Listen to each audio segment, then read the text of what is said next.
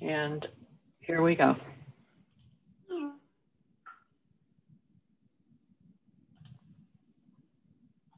Oops, nope, I forgot the one step. I got to share my screen. That's the step that works best, if I do it in the right order.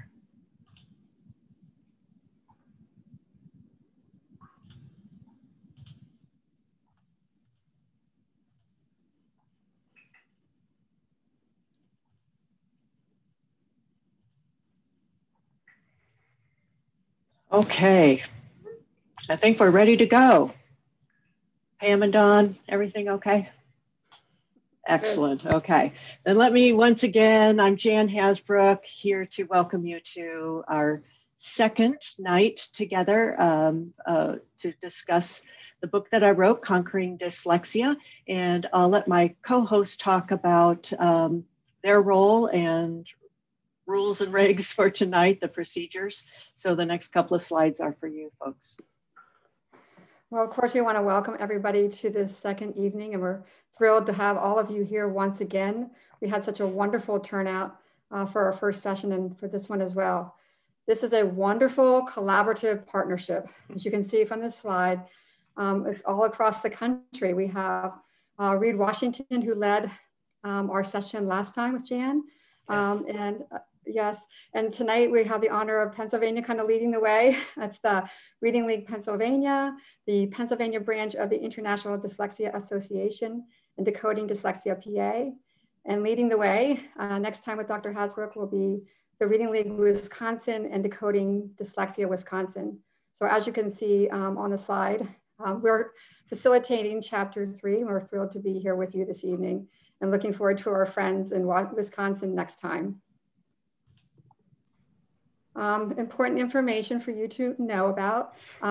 Every time that we're meeting, there will be a different a different Zoom link. So make sure that you look to the Google Drive and the Google link that you did to attend this session for the sessions following.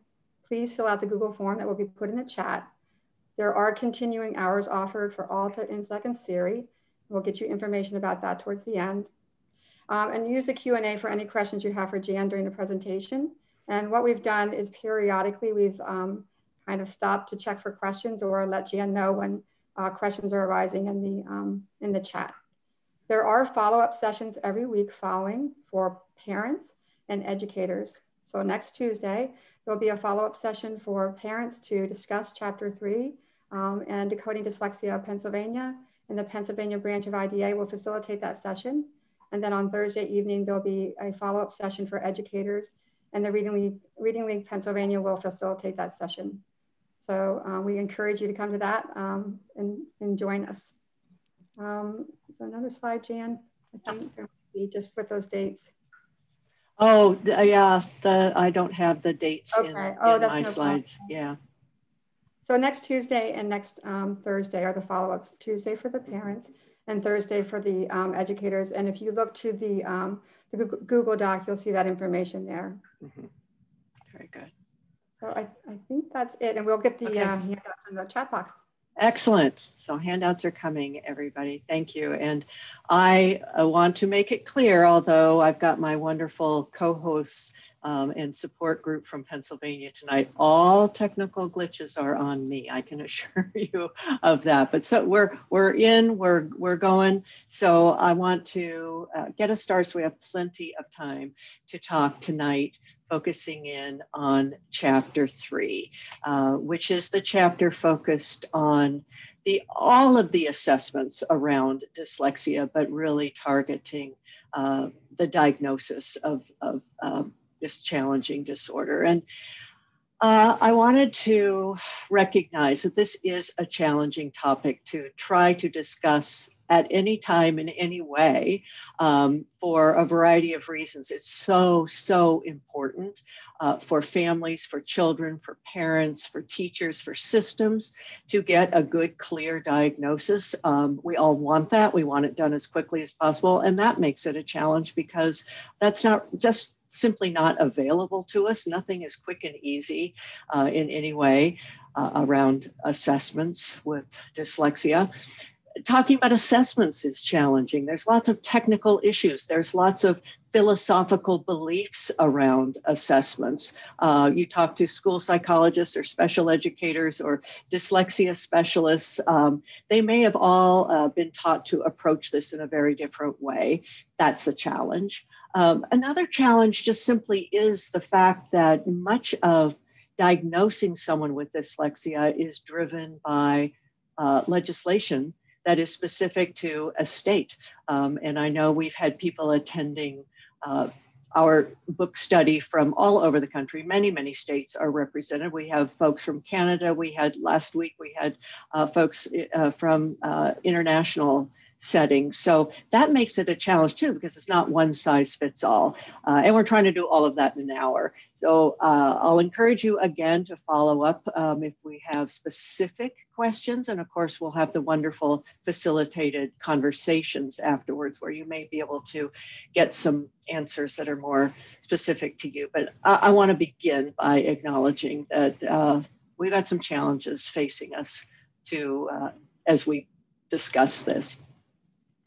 I believe I mentioned last time, but I want to say it again, can't say it too much. I believe anybody who's interested in reading and learning a lot about it and participating in in-depth professional conversations around reading, that the Spell Talk listserv is a superb resource for that kind of thing. I use it a lot.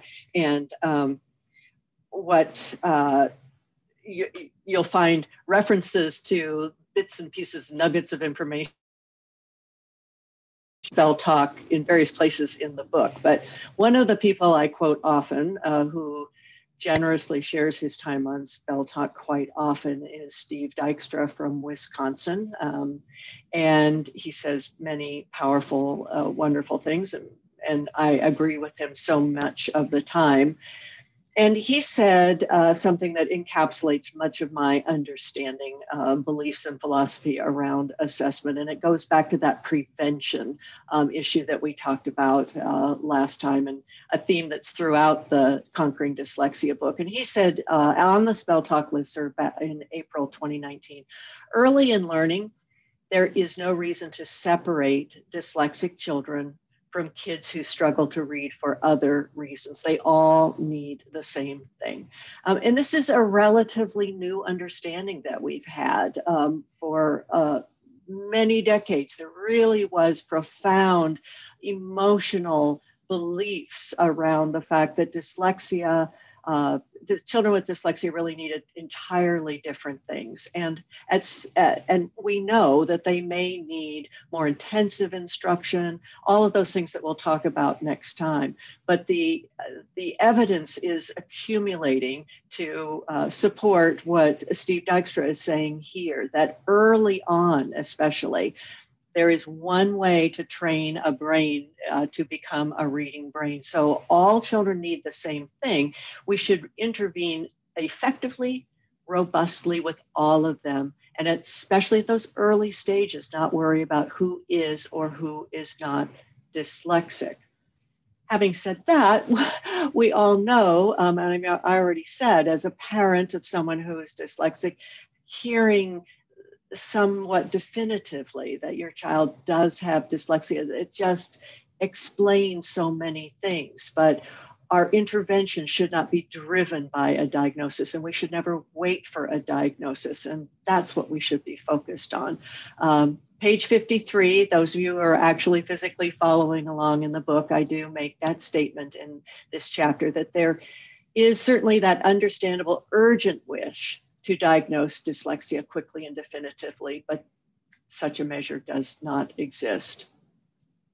So I wanted to start this discussion about assessing dyslexia, because we're talking about assessing a reading ability. And I certainly know that there's all levels of backgrounds and levels of training and experience around this. We have parents with us here tonight who may understand reading more in a common sense way. So I wanted to very quickly give a little quick overview when we as professionals who deal with reading instruction, and especially reading instruction with our students with dyslexia or other reading disorders, what we mean when we're talking about reading.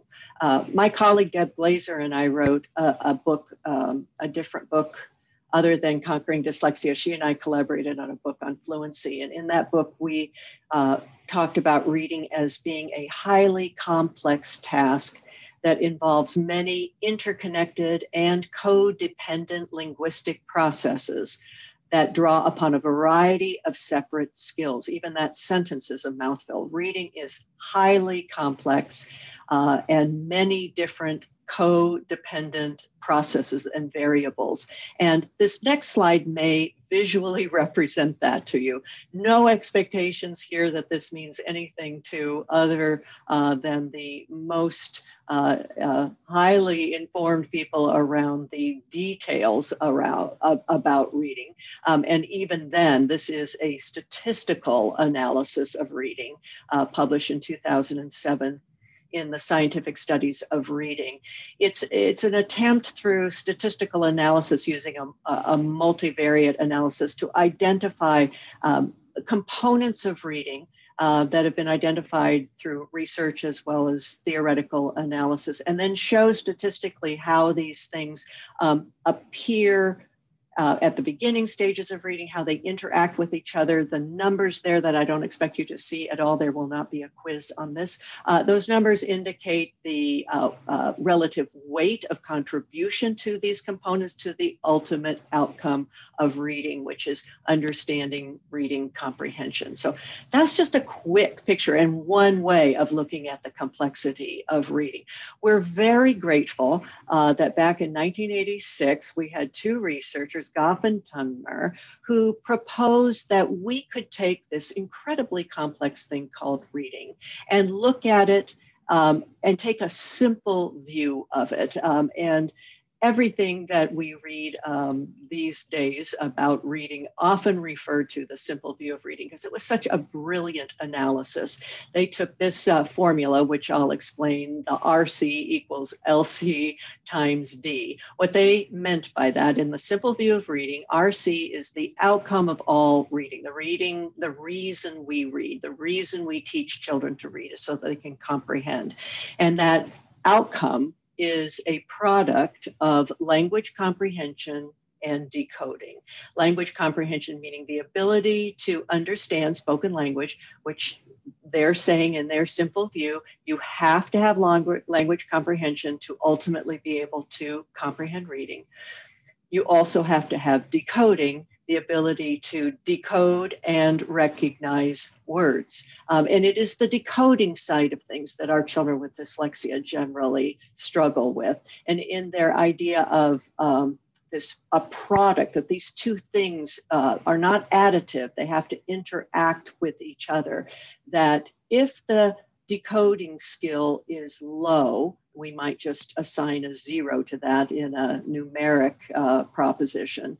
That even if the language comprehension is adequate, say a level 1, we know that if we multiply these things, a 0 effect in decoding, even if language is very high, is going to result in limited reading comprehension. So both of those things need to be in place. And if you are interested in reading more about this in a way that is translatable to most of us, you don't have to have a double PhD in statistics and reading cognition to understand the way that the simple view of reading is presented at this website at Reading Rockets.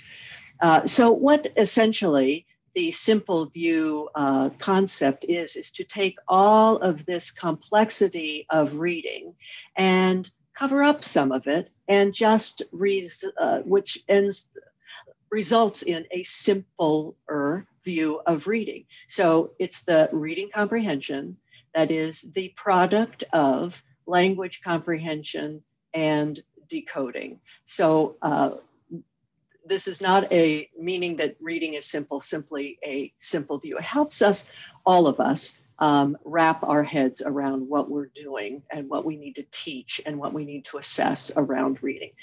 All of us in the reading field are also very grateful for Scarborough's work of translating all this complexity into this amazingly elegant, simple, accurate, research-based representation of the complexity of reading. And you'll find this represented in a beautiful, colorful graphic on page 59 of Conquering Dyslexia. But essentially, it's the same idea as Goff and Tumner's simple view of reading presented in a graphic format. So over on the right-hand side, that tightly woven rope where all of these component pieces come together is representing reading comprehension. The label there for that as skilled reading, the fluent execution and coordination of reading recognition and text comprehension. So then over at the side, there's the language comprehension of the simple view of reading and the word recognition. And what Scarborough has done is sort of deconstruct the simple view into its component pieces. And those words that you see there, if you think back on that, the graphic representation, the statistical representation, all of those things were there. So I'm going to stop here. This is one of our pause moments and see if I have deeply confused you or if you have any questions or comments or concerns before we proceed. Anything? Come on. I think we're doing pretty well right now, Jan, so thank you. Very good. Okay. Gave me my chance to have a sip of water. That's always good. There you go. All right. Then on page 60 of Conquering Dyslexia, this quote, when we start really talking about, okay, if all of that is what reading is, then how do we go about assessing it? And I start on page 60 by just saying, we've got to do this. Schools, the most high achieving schools do use data in a way that informs the instructional decisions of all the educators, the administrators, the teachers, and the specialists. So data does play a role. It should play a role. It does play a role in the most highly effective schools, but we have to know what data we should be collecting, how to collect it, and how to use it well. So several pages in the book are devoted to this topic of what are the assessments that the research has documented is being done by those highest achieving schools, so that we should all be doing that kind of work. And what we know is that those screening assessments that lead to the best outcome, those assessments include screening assessments, diagnostic assessments, assessments that help us continually evaluate the progress of our students, and those that help us measure the outcomes. And let me just say something about how we're using the term diagnosis here today. This is a little different. Here's, again, one of the things that makes it challenging. The term diagnosis, even in the field of education, is used differently because, for instance, special educators need to diagnose whether or not a child has some kind of disability to allow them access to special education services. Classroom teachers and many specialists use the term diagnosis more informally, simply assessing whether certain students have certain skills and at what level of proficiency or mastery have they acquired those skills. So less about labeling and more simply about identifying skill level. Those assessments that we call screening assessments, sometimes referred to as benchmark screening assessment or diagnostic or progress monitoring, fit into a category of assessments called formative, simply meaning that we use those along the way as we're designing and providing instruction, whereas those outcome assessments are generally categorized as summative. They're used at the end of instruction. Typically in schools these days, end of grade level assessments where we do those larger high stakes assessments. And it's really in our diagnosis and service delivery for our children with dyslexia. It's those formative assessments that we rely on heavily. Another idea, though, that is discussed in the book and we need to spend some time thinking about is that the best schools also know that it's not just which assessments you use, but you use them strategically to answer a question. Because I certainly hope I make the case strongly in Conquering Dyslexia. We are all aware in schools that we simply do not have enough time. We don't have enough money. We don't have enough people to do the level of instruction, provision of instruction, intervention to our students. We have to be strategic. And if we're really strategic around assessments, we know what questions we're asking. We start with that. And then we go find the best, most efficient, most strategic assessments to answer that question. So here are the page numbers if you are following along on that, where we're discussing benchmark screening and diagnostic assessments and progress monitoring. And progress monitoring I introduce a bit in chapter 3, but because the role of progress monitoring is really a formative instruction, a formative assessment that happens during instruction, I spend more time talking about it later in chapter 4. But the questions that go along with these assessments, benchmark screening should help us understand who might need some extra help. Who are the kids who are not on track for future success? And we have some wonderful tools that can help us in schools assess that quite accurately and quite efficiently. Diagnostic assessments are designed to help us answer the question, what kind of help do these students need? Once we found a student who might need some extra help, we turn to the diagnostic assessments. What kind of help do they need? Progress monitoring assessments. The question associated with those assessments is the work working? Meaning that we're teaching children, so the teachers are doing the best job they know. Maybe there's some specialists involved. There's a lot of hard work on the teaching side. There's also a lot of work we know with the children trying to learn. Is all this hard work working? And we'll certainly spend some more time with that at our next session when we talk about instruction and progress monitoring. So the who might need help question that's we hope to be addressed by benchmark screening assessment is just so essentially important for our students with dyslexia. As I started this evening talking about Steve Dykstra, early on, let's just get started and teach all our children well. So much research. In the chapter 1, I talk about the work of Dr. Nadine Gabb and others of her colleagues who are really looking at how early can we possibly assess dyslexia. And it's just, the research just keeps coming in. If we can get started early, if we can identify our students early, we can prevent so many problems from happening. In the book, I also do quote Pamela Snow, who is a researcher from Australia, writes the brilliant Snow Report blog frequently. And she made this incredible analogy, which I did put into the book, that effective early intervention in reading is like building better fences at the top of the cliff rather than parking ambulances at the bottom. I don't know about you, but I'm reading this and getting some chills when I read it because of the power of that statement, the visual of that statement, and the truth of that statement, that prevention is the way we should go. And specifically in reading, the best early intervention is effective instruction. So those assessments, and I did include this quote of hers on page 102 of the book. So those benchmark screening assessments that all schools should be doing are so vitally important. And typically these days, many schools, even during the pandemic when so much teaching is happening virtually, we are trying to still keep up on these benchmark screening, checking our students at least in the fall, in the winter, and the spring to compare their scores using some kind of benchmark screener, comparing those students to a benchmark that has been established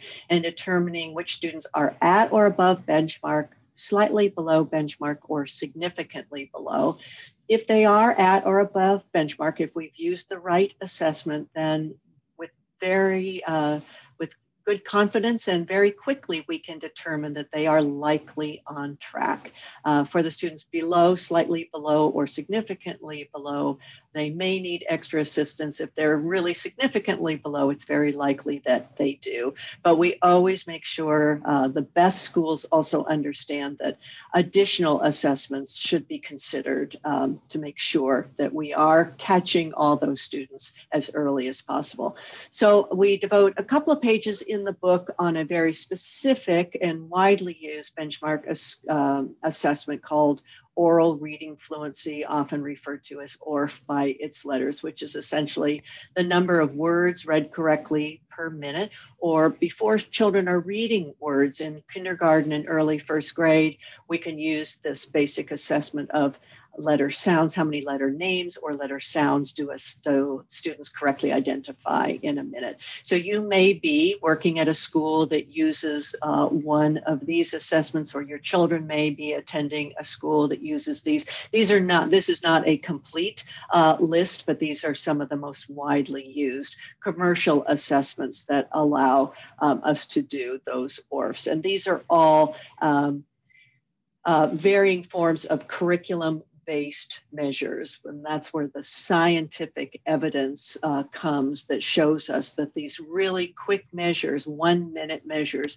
really do have a strong scientific evidence of trustworthiness, reliability, validity, gives us important scores. So all of you educators, if you're looking for some kind of benchmark screener, this might be a good place to start. And for parents, you might ask if your school is doing assessments for benchmark screening like that. So that is the who might need extra help. For our diagnostic assessments, what kind of help do they need? And that progress monitoring is the working. For tier 1, so we really differentiate progress monitoring. We talk about this on page 114 in the book.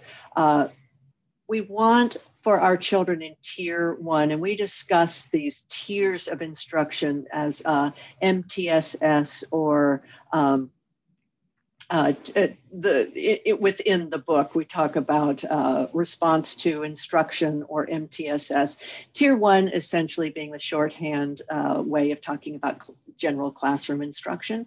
And here progress monitoring generally takes the role of the daily performance monitoring of children. If we're working with them in small group or breakout groups, how are they seeming to do in their daily performance? If they're doing written work, that's a way to make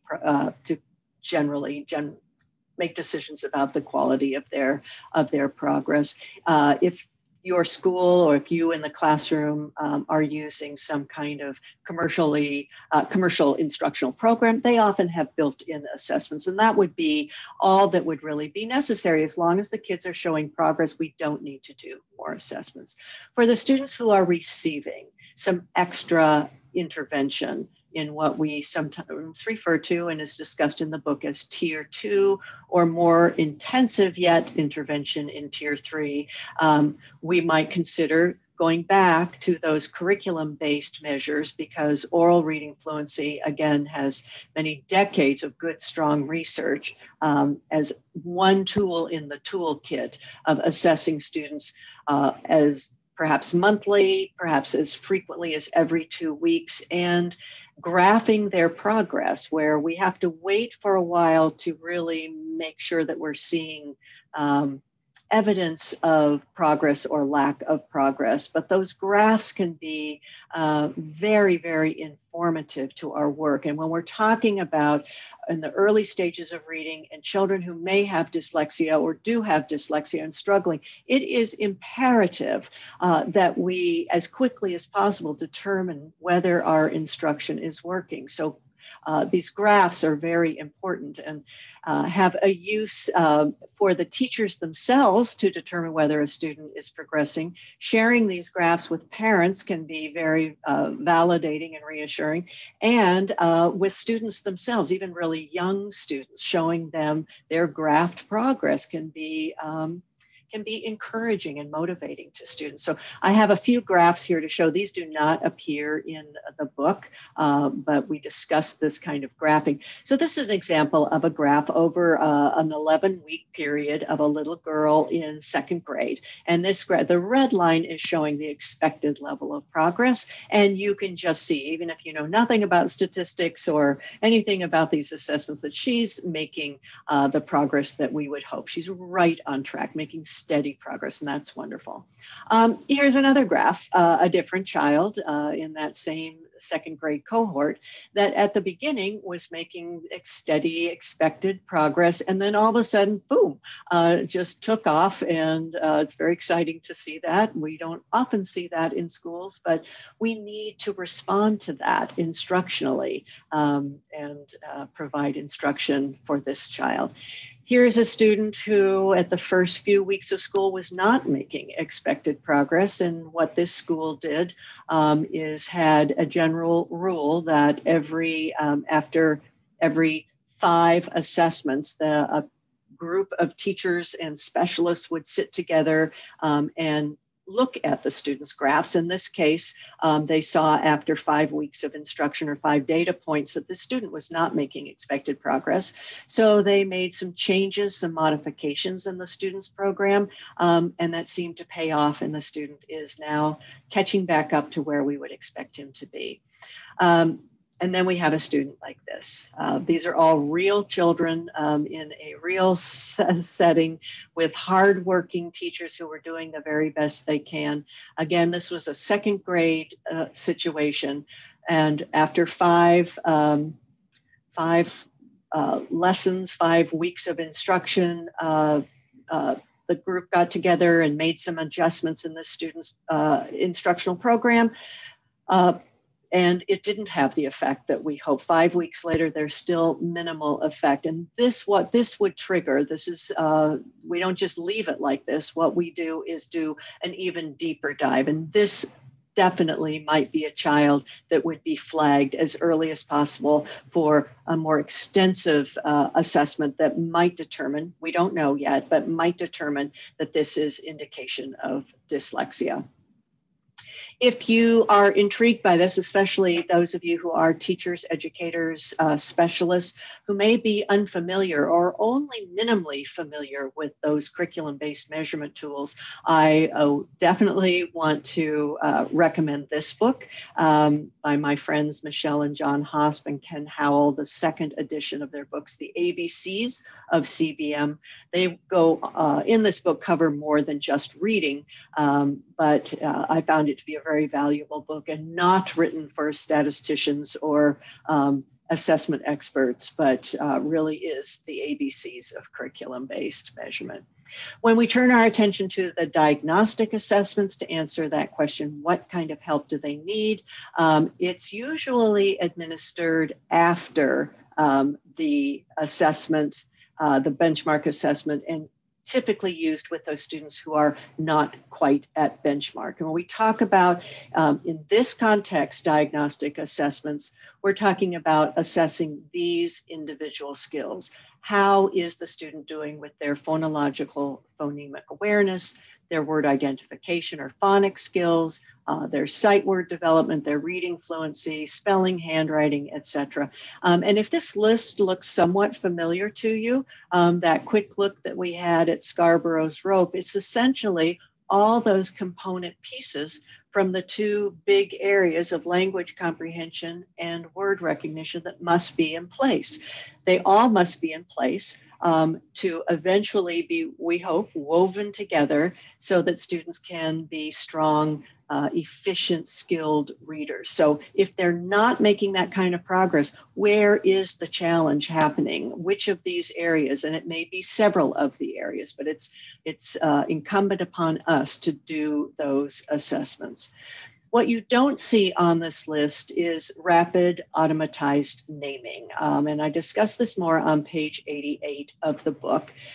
Based on the, and I did mention last time that there are many areas of dyslexia now that have congruent agreement about what we should be doing. And there are areas where there's still strongly held beliefs, but not congruent conclusions. And the assessment of rapid automatized naming, or RAN, is one of them. I did mention last time that I read extensively, widely on research on assessment when I was writing the dyslexia book, but that I kind of decided that I was going to, where there was disagreement, I was going to follow the solid, I think, brilliant guidelines of Jack Fletcher and colleagues in his book. And they said in regards to RAN that the relation of rapid naming deficits and reading in individuals with dyslexia remains controversial. So their recommendation was, you certainly can take a look at RAN, but it's real how we interpret it, whether students are weak or strong in RAN, how we interpret that, we still don't have enough research evidence to include it in our assessments. That is not a universal determination. There are many state legislation around dyslexia identification that legally mandate the use of RAN. And they are listening to other researchers when they do that. And Fletcher et al. Are not alone. Others say the same thing, that the existing evidence, at least as of 2006, does not support a persistent core deficit in naming speed for readers with dyslexia. So I've chosen to leave it off the assessments. Others will strongly, passionately argue that it needs to be there. Nobody is saying it's irrelevant. I think both of these say what I'm thinking, is that there simply isn't enough strong convergent evidence to say RAN must be included. So, quick view over types of assessments. Again, I'll have a sip of water and see if there are any questions or comments or concerns. Yes, Jan, there are 3 questions. So I'll start with the first. The first question is, the cut point is always where I get questions. Mm-hmm. Since we're categorizing continuous variables in order to identify students with dyslexia, how do you think about the cut point question? Yeah.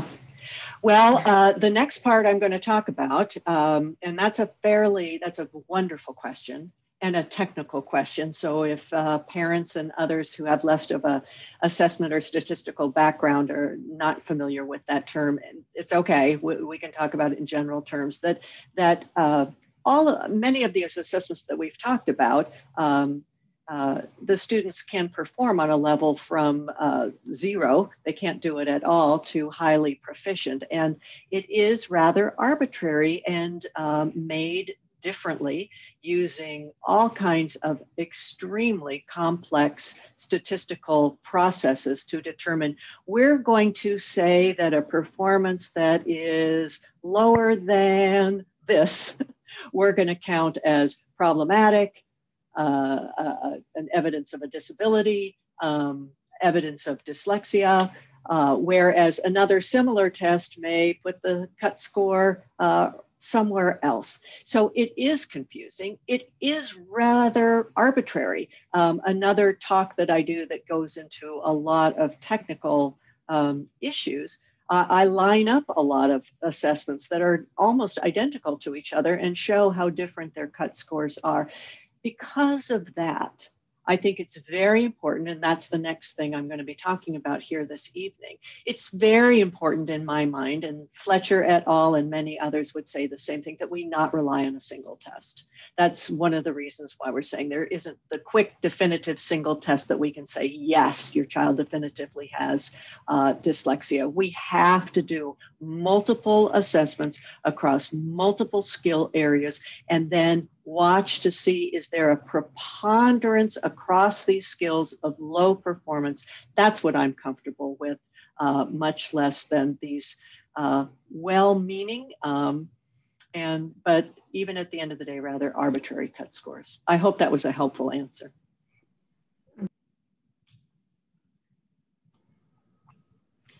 We had a second. Pam, you're muted. Go ahead. Okay, sorry about that. We do have a few more. Okay. What I think you definitely did address this in the book, but a question about what screeners you recommend. That's the next question. Yeah. So in the book, I talk about screeners, but the publisher of Conquering Dyslexia asked me not to recommend in the book specific programs or specific assessments for a variety of reasons. And that's fair. But I do think that there are some assessments. And here tonight, talking about those curriculum-based measures, I definitely highly recommend those. And if you're, as we go on this evening with the time we have left, I'm going to talk about some other assessments. I really think that there are many wonderful ones. There are very few, aside from those, a good use of, an appropriate use of curriculum-based measures. There are many phonics assessments. There are many good diagnostic assessments of phonics and decoding. There are many good assessments of spelling and handwriting and reading fluency. So I'm less comfortable talking about specific assessments, recommending those. But if you want to follow up, if you feel like you're really on the hunt for something, or your school is using one and you're wondering if it's good, if you would contact me through email or start on Twitter, we can go from there. I'd be happy to do that more privately. Okay, next question. Does the book discuss how to figure out what grade level of probes to use for progress monitoring? No, well, my book doesn't, but Conquering Dyslexia, the ABCs of CBM help with that decision, because we use grade level assessments for the screening decisions, but once we get to progress monitoring, that decision is a little bit more complicated, and the ABCs of CBM can help you with that. Okay, next question. Do you have any suggestions for diagnostic assessments? There are so many out there. There are so many out there. So to reiterate again, tonight, I think there are many that are good. And I don't really want to go out on a limb to say this one or that one, but I'd be happy to engage in a dialogue with any of you and make some general recommendations. So send me an email. Okay, next question. RAN is tricky because if there's a deficit, it is fairly static and there's no solid remediation question. Or is the use of RAN for assessing dyslexia unclear? I would say both. I think one of the reasons that those people, Jack Fletcher and colleagues included, and others who are a little equivocal around RAN, do make that point, that the lack of evidence is in part that, what do you do with RAN? You've got a low RAN score. There is no evidence that we can then turn around and do, okay, let's start a rapid naming intervention this afternoon and fix that. It's not the same as I give a phonics assessment. Your phonics skills are weak in these areas. That afternoon, we can turn around and start doing very appropriately an intervention that can help address that. We can do that with fluency. We can do that with phonemic awareness. We can do that with phonics and decoding. So it's those assessments where we can essentially use that information to design our instruction is going to be a better use of our time. Somebody has already ordered the ABC book. Good. Questions. Good. And this next question again has to do with screeners. What screeners do you recommend for automatic word recognition and listening comprehension? And any of those that I listed before, the University of Oregon Dibbles assessment, Acadience, Easy CBM, FAST, any of those on the list. They all have good assessments and are valuable for those kind of screening. Very valuable. Folks are asking for your email address. Oh, I think I put it on the last slide, but it is Jan Hasbrouck at gmail.com. Hasbrouck being that weird spelling, but it's right there on the book. You can figure it out. Jan Hasbrouck at gmail.com. So I'm going to go ahead and Pam. Yeah. Okay. I just want to be sure we cover all this, and I do want to end on time. So what do we do about this? In the book, I include this checklist and talk about essentially a step-by-step, along with this visual of my philosophy and my belief in what the strongest research says, that the best identification of dyslexia is multifaceted, not relying on one assessment with an arbitrary cut score, but we see patterns of skill weaknesses, those skills that we associate with dyslexia. So I created this checklist. I believe I sent a PDF to be shared with people too, and that can be put in the chat as well tonight, or I can make sure that you get one when we post the video of the recording of tonight's session. But all of these things would need to be assessed. There are many different commercially available, excellent assessments that can be used for all of these things. We assess the student, then we make a determination if it's a concern, then we make a determination, and this is rather informal because of that concern that was raised earlier about cut scores and benchmarks. Make a determination for this child in your school setting. Is it a mild concern, a moderate concern, or a severe concern? In a real sort of arbitrary, I know about kids, I know my belief system. So in the book, I have a scenario of Emily. And I said that Emily was this child that is attending a new school. It's in the fall. Her parents, as they check her in and register her with the school, raised the issue that last year in first grade that she struggled a bit with learning to read, that the teacher had mentioned that perhaps Emily was having some challenges around reading and writing and spelling. And so right away, the parents asked if Emily could be assessed. And so the reading specialist in this scenario did an assessment and found that Emily did have some concerns in phonological and phonemic awareness, and the reading teacher indicated in her mind that this was a severe level concern. Also some concerns, yes, a concern with phonics and decoding at a moderate level. Sight words, yes, a concern at a moderate level. Reading fluency, yes, a concern determined by the reading specialist to be severe. No problems with listening comprehension, which is very typical of our children with dyslexia, able to understand and make sense of text that far more difficult than they can read. Yes, a concern with spelling, but the reading specialist determined that it was a moderate level. No concern with handwriting, no concern with language proficiency.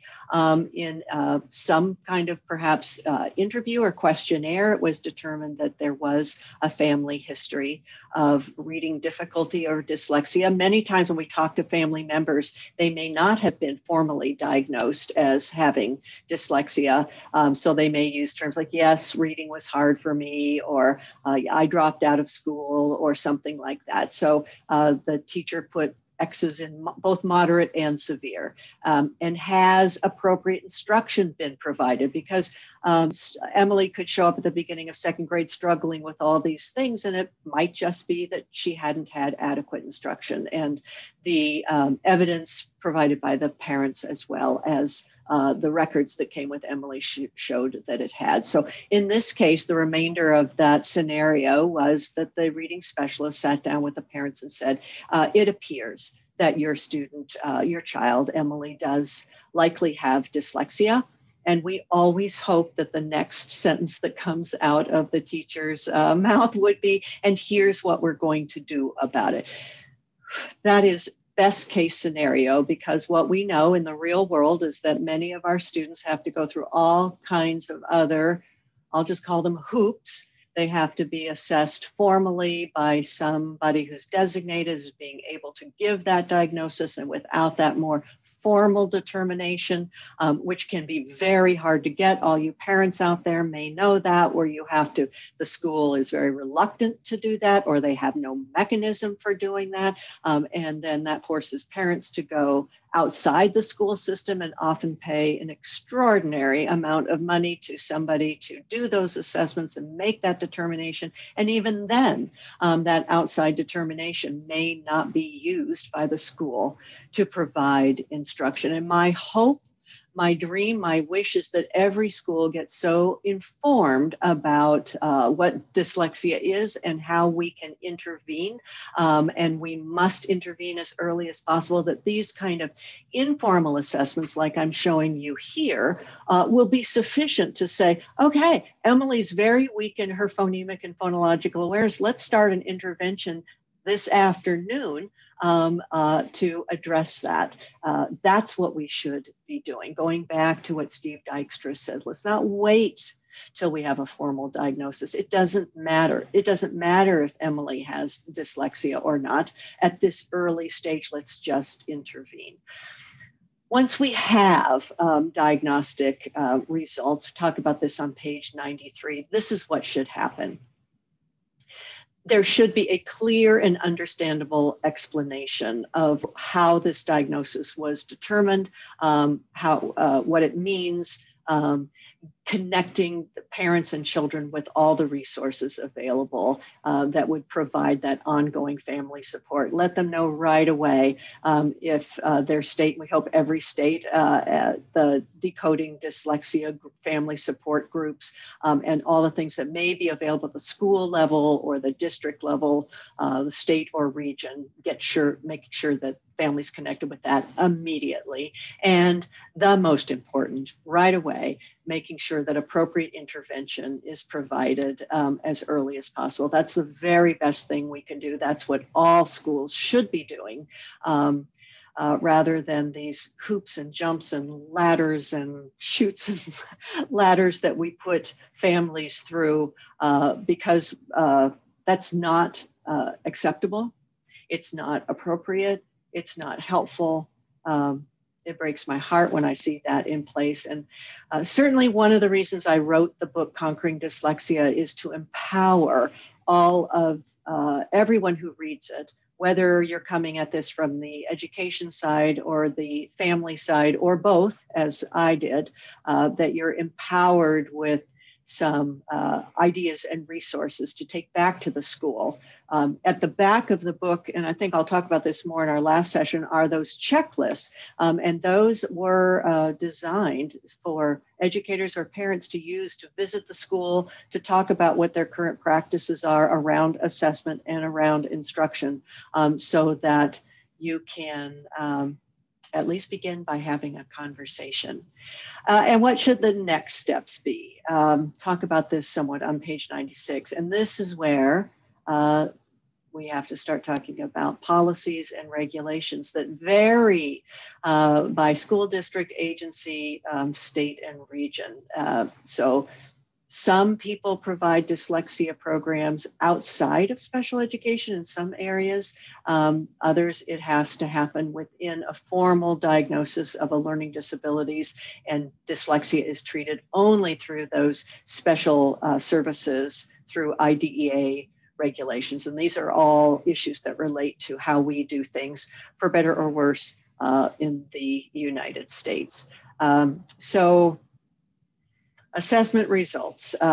This is the final stopping point for us on questions. So I just to make sure we have enough time, I'm going to take us to the slide. And here are the dates and times where the follow-up discussions, and I bet they're going to be good, rich, helpful discussions on Tuesday, February 2nd, and Thursday, February 4th. And these are going to be facilitated by the wonderful folks in Pennsylvania. And once again, if you're a parent and the educator discussion night works better for you, feel free. If you want to come to both, feel free. If you're an educator and you want to listen in on what the parents are saying, it's not hard and fast rule. You don't have to show your parent identification to attend that group.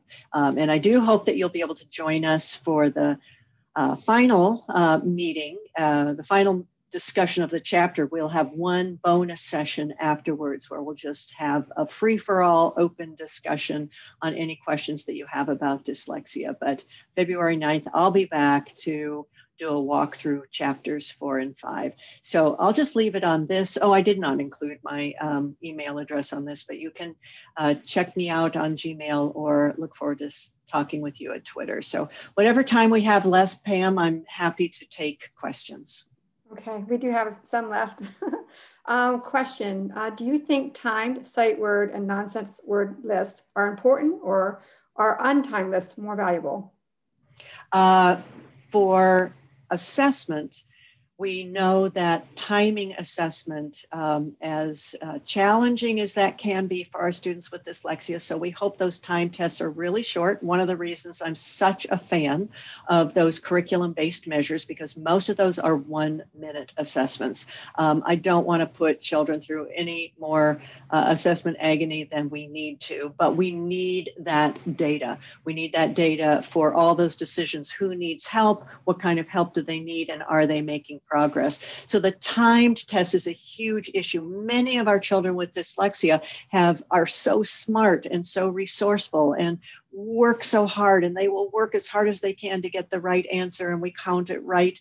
But it took them several seconds to get to that right answer, whereas a neurotypical child would have addressed it instantaneously. So it's those patterns of not only accuracy, but the rate of accuracy performance is so vital to us. So I hope those of you who question the use of time tests, but once we've got that information, then we take it to the instructional level, where we always start with accuracy, always first, and then as appropriate to the age of the child, to the level of disability of the child, to the emotional fortitude of the child, we must layer in, for the ultimate success, we must layer in what we would think of as automaticity, that foundation of accuracy, but rate plays a role in all of these skills. If you think about Scarborough's rope and that tightly woven